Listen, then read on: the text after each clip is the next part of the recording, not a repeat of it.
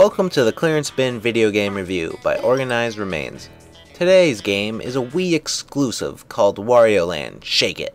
Mario's strange enemy Wario is in his newest installment of the Wario Land series, costing around $15.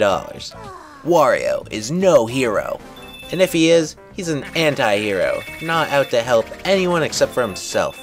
Wario wants this gold coin sack that has an infinite amount of coins in it.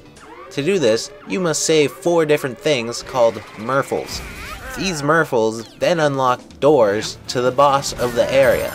This is a platform game that uses motion detection of the Wiimote, which I was a fan of.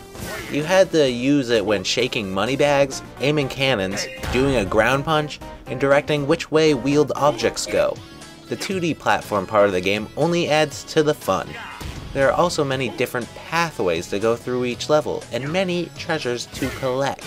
One thing I was annoyed with was buying area maps. If you didn't have enough coins to buy the next set of levels, you had to go back to the previous levels to get more coins.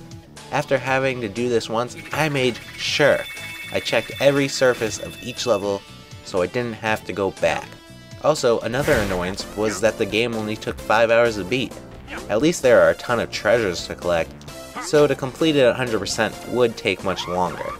Final say, besides buying area maps in the short 5-hour game, I had fun playing through Wario Land Shake It. I've always liked the 2D platform games, and this game combines the 2D platform games into a nice graphical experience. If you're looking for a fun platform game for the Wii, make sure to pick up Wario Land Shake It. The game is only $15 used and $20 new.